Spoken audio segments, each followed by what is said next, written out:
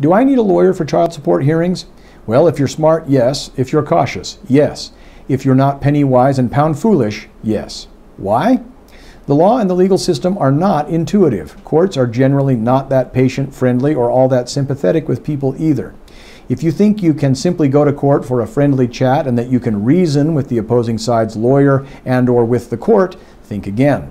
People who are not lawyers and who try to handle legal matters without a good lawyer's representation almost always regret it, whether immediately or over the long term.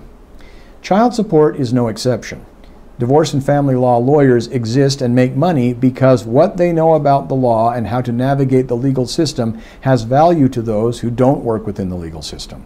In other words, the cost of a good lawyer, is greater than the cost savings of going it alone. Yes, there are many divorce and family lawyers who are incompetent and/or cheats. That's no secret.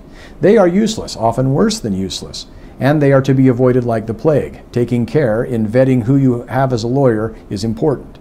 But a knowledgeable, skilled, diligent lawyer is worth the fees he or she charges.